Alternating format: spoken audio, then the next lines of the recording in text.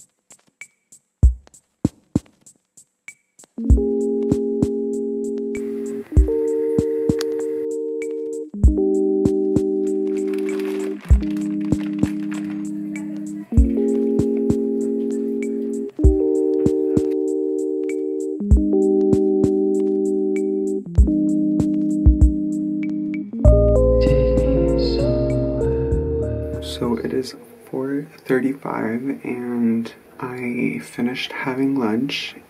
I watched some YouTube and now I'm here kind of bored. And now I'm getting kind of bored, so I think I'm going to edit for a little bit and then I'm going to do homework. Probably at 5 or so.